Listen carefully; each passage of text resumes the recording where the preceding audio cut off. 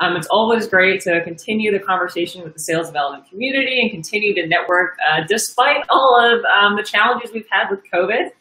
So it's great to see so many familiar names on the list of attendees here. So like Vivian said, my name is Brooke Bachesta. I'm a manager of sales development at Outreach. I lead our West Coast mid-market team. The team at Outreach is about 50 SDRs, large now and growing, and we have 8 managers.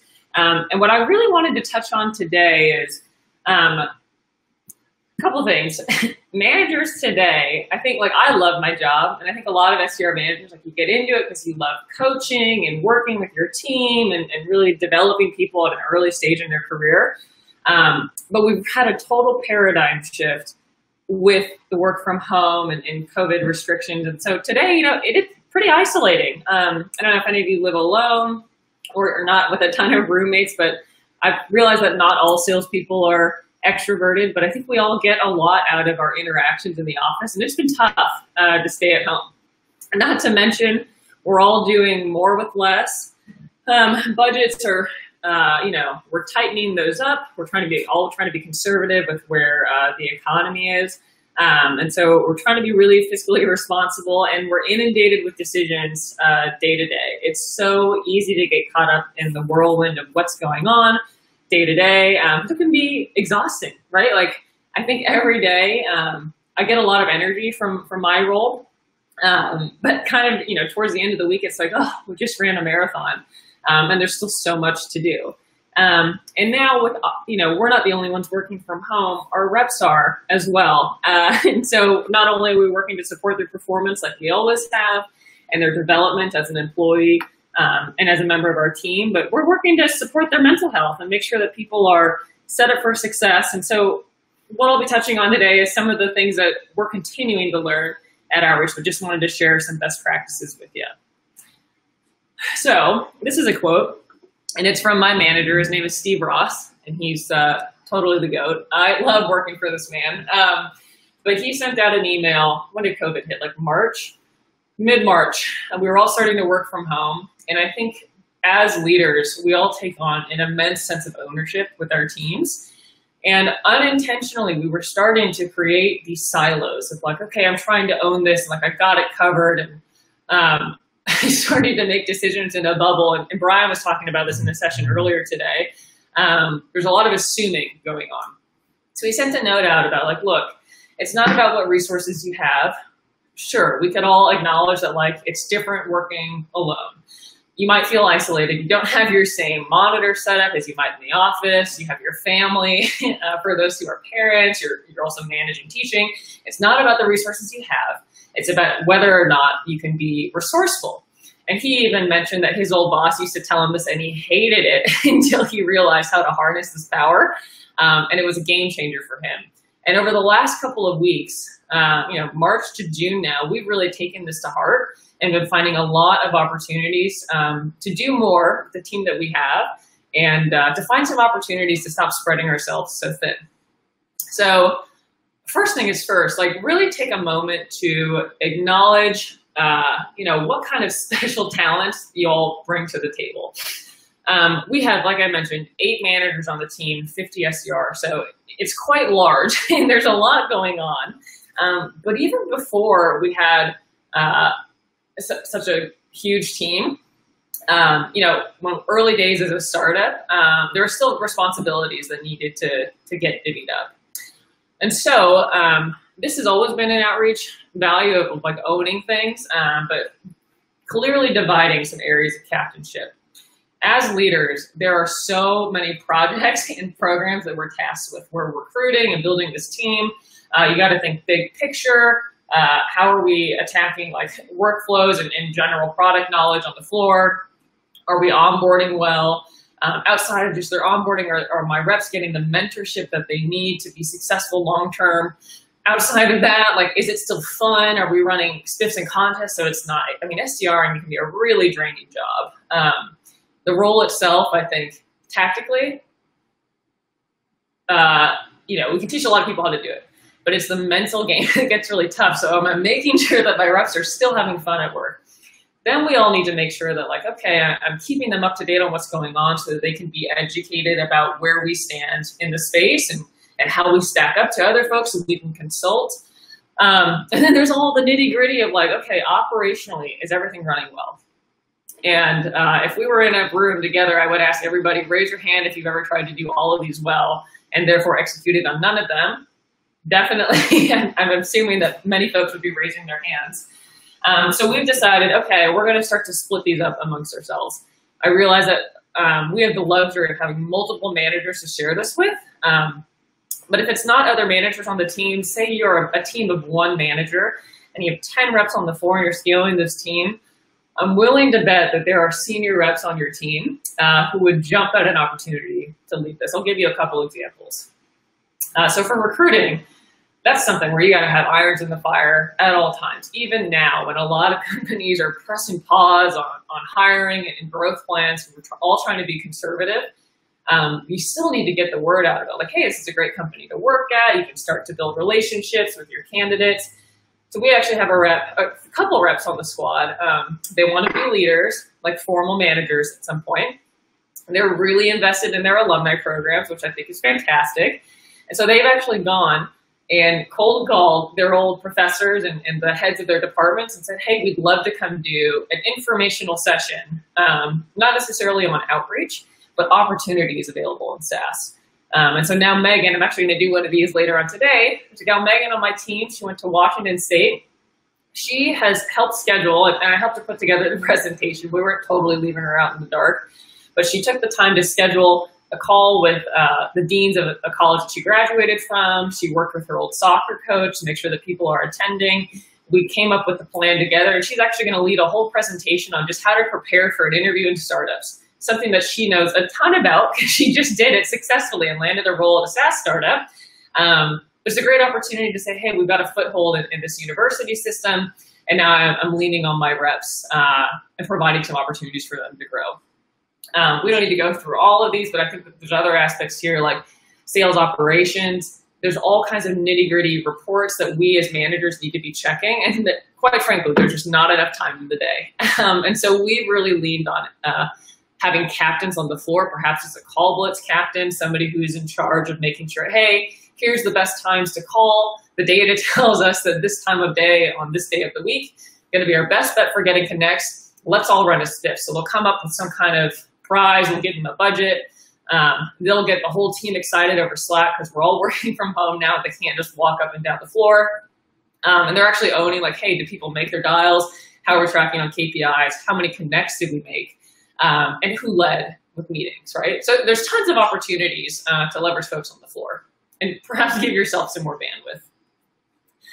Next up, communication. I talked briefly about how we had kind of unintentionally, but I think it's natural for people to just start to silo when you're like, okay, like there's a lot going on. I'm trying to own these things. I got it covered. But it's really important to make sure outside of the tornado of activities that you have coming across your desk every day, how am I making sure that I have constant communication with the leaders on my team, teams across the org? There's 8 managers, there's 8 different teams, marketing and ABM projects, with our marketing department, with the individual reps, and then of course departments across functionally. One thing that we have instituted is, of course, our management team has a formal meeting every Friday for an hour and a half. It's all 8 of us, plus our VP of Inside Sales and our Chief Operating Officer. So we call this one like, it's got to be ready for prime time. And we've learned that now that the team is growing, and there's so many projects going on, we make time to meet every Wednesday before then to really suss out any discussion topics so that if there is something where we want to make a proposal to our exec team or we're finding some trends, it's not the first time that we're discussing it at prime time. It helps us to really gather our thoughts and then of course position everybody on the team as like, hey, like we got our stuff together and like we're working cohesively as a team. Plus, there are so many things that I've learned from other managers of what they're doing, in their Slack channels, contests they're running on their team that we just straight up copy paste across the org.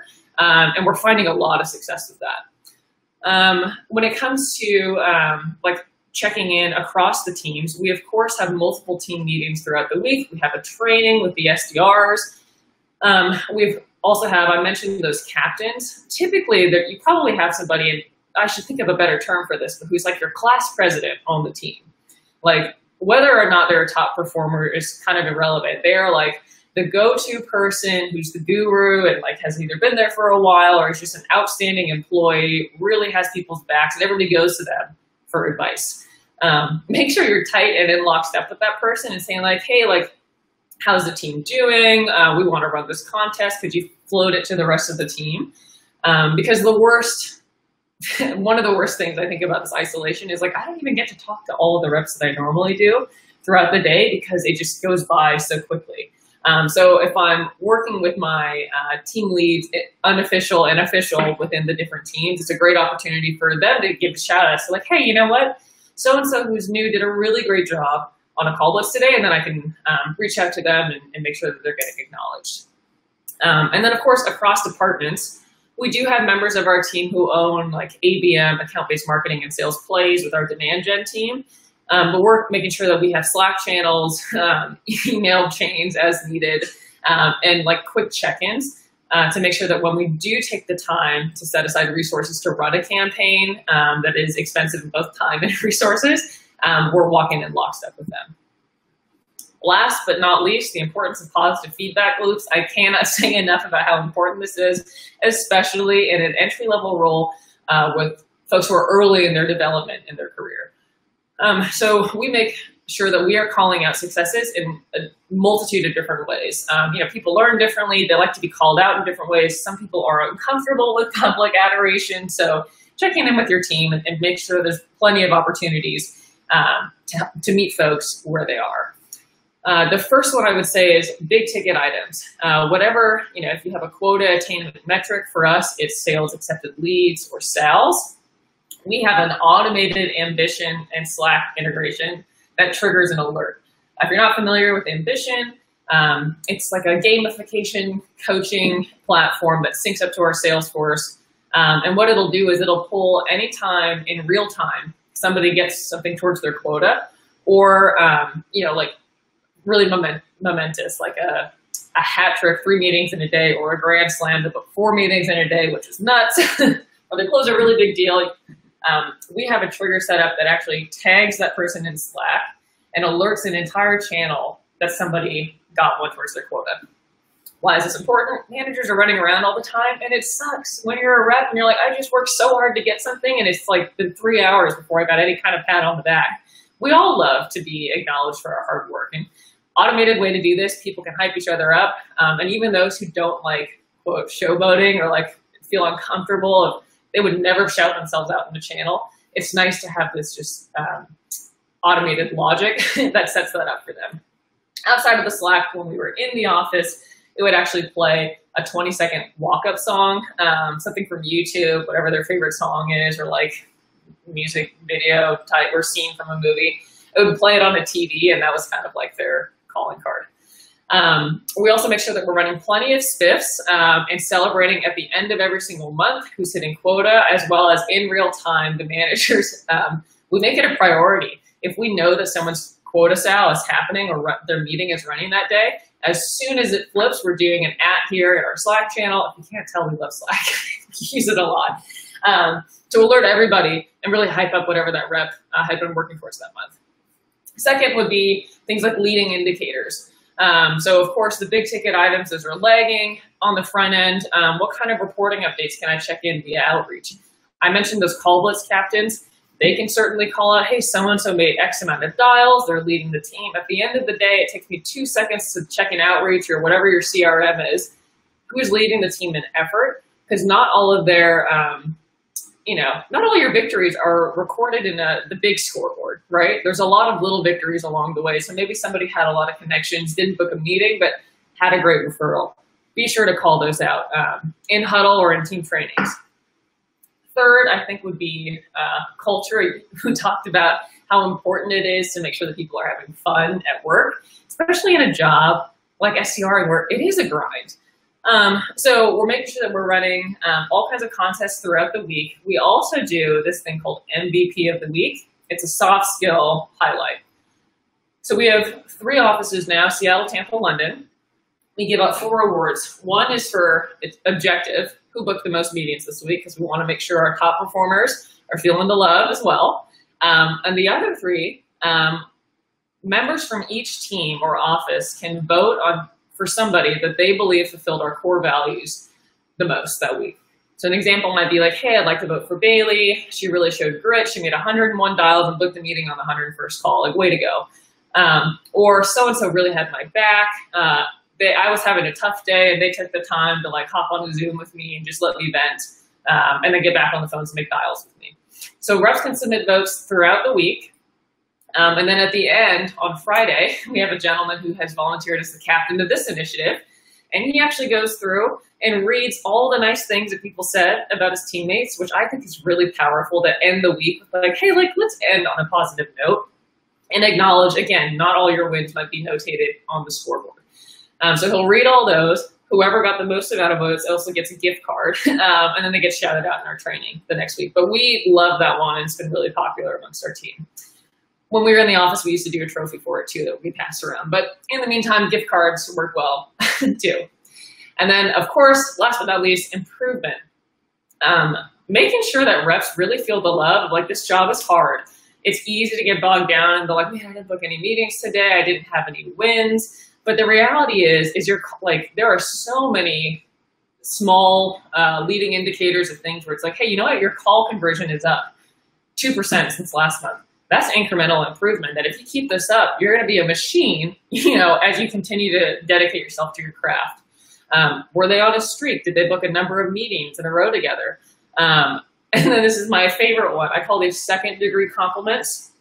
Anytime I see one of these, I try and make a note to let, especially if it's for somebody outside of my team, let their hiring manager know and say, hey, I noticed that Kyle's call conversion rate is awesome. And I'll send a screenshot. And then that manager can say, hey, you're getting shout outs. Like, your hard work is getting noticed. And I've learned this from our executive team, who does a phenomenal job of anytime we're in that Friday primetime meeting, she'll make a list of everybody who we're shouting out, because we talk about all of our reps every week, their progress, their development, their quota attainment. And anytime there's a shout out, she'll make a note, and then she actually sends those reps a note. And can you imagine how impactful that would have been as an entry-level rep to get something, a note from your chief operating officer that says, hey, like, I really appreciate your hard work. It's not going unnoticed. Like, that is awesome, especially at the end of the week. So the more that we can do that, I think the more that we can kind of foster this community of like positivity while we are all isolated, and keep the psych high, because who knows how long we're going to be in this COVID situation. And with that, I think we're just about coming up at time at around 20 minutes. So I'm going to pause my monologue here and open it up for any questions. It looks like Vivian's got one for me from Sean. So how has your team and individual meeting cadence changed at all since going remote? Sean, I'm assuming that you're asking, like, how many are we booking? That's a really good question. We've noticed that in general, the volume has been about the same in terms of meetings booked, but where we're hurting is in show rates. People have a lot going on. It's been for different reasons. I think in March, everybody was just like, sure, maybe I'll talk to you at the end of the week, but then something else has come up and I just don't have the bandwidth. April, May, it was certainly transitioning to like, okay, this is interesting, but I'm going to have to bail now because my budget just got cut. Or worse, like, we're having to lay off people and like, I can't handle talking about this right now. While we're here in June, I think leaders have accepted, look, we're in this for the long haul. So working remote it's so 2 months ago. Like, we're all acknowledging that this is the new normal. And I don't really have the bandwidth to take a look at tools. So in order to combat this, what we've been doing is just been providing some high value offers around things like, hey, I understand you don't have time to look at a platform, but why don't we chat about, I can introduce you to my executive team and they might be able to share what they're hearing in the industry. So meetings booked, kind of staying about the same. Our show rate had dipped like 10% down. We're starting to get it back up by doing these longer play nurturing offerings and less of the I would call it super traditional SDR, like I want to book a meeting and then a demo for my account executive. Oh, sorry. I realized after I dragged on, you're asking. Actually, it's about your internal team meetings and one-on-ones. We do meet a lot. I find that my days are pretty back-to-back of Zoom calls. I'm sure everybody on this phone call is starting to suffer from video call exhaustion. We do meet a lot more. Like, for example, we huddle every single day, sometimes twice, as my team of 13 reps. I'm meeting with my reps one-on-one. That's pretty standard, once a week. But we have built in some just like general check-ins, especially with my new people, external hires who are brand new to the role. We meet every single day. And then I'll just do like every other week with my more senior reps, a general sequence and strategy check-in. Because normally I won't just stop at their desk and be like, hey, Sean, like, what you working on? Can't do that. So I have to make sure that we build time in. So that, again, that whirlwind of daily activities doesn't take away from coaching, which one could argue is the most important part of our job.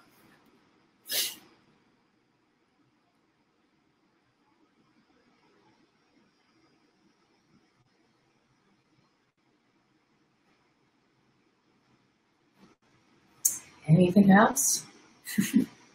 All right. Well, if anything else does come up, or if you just want to chat about your team, talk shop around SDR land, I love to do that. My contact info is right there. It's first.last@outreach.io is my email. And then I think I'm the only Brooke Bachesta on LinkedIn, the benefits of having a unique last name. But feel free to holler. Would love to connect with you all. And thank you so much for having me. It's been a blast.